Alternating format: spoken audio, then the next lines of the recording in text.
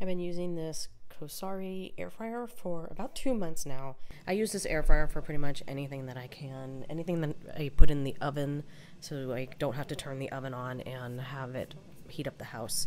Today I'm going to be reheating some leftover pizza from last night to get it nice and crispy. It tastes way better in the air fryer than it does in the microwave. It does take a little bit longer, but it's delicious. So here is the basket. It is hot because I did preheat it. This little tray thing comes out. I'm not going to touch it because it's metal and it's warm already from being preheated. I've been able to cook 2 Cornish hens in here, so that kind of tells you the size of it. It's not a super big air fryer, but it's great for 1 or 2 people. Put it in there like that, just right on the tray, and put it in.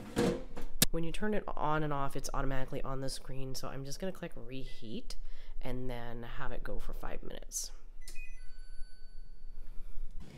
I'm going to check the pizza by clicking the pause button and checking it out. It actually looks pretty good right now, but I'm going to put it back in just to get a little bit more crispy.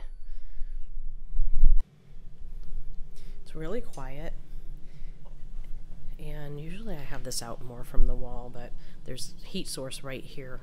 You don't want to put this up against anything. This is tile, so not a big deal here, but yeah, it's just everywhere else not hot to touch. Wouldn't touch that area.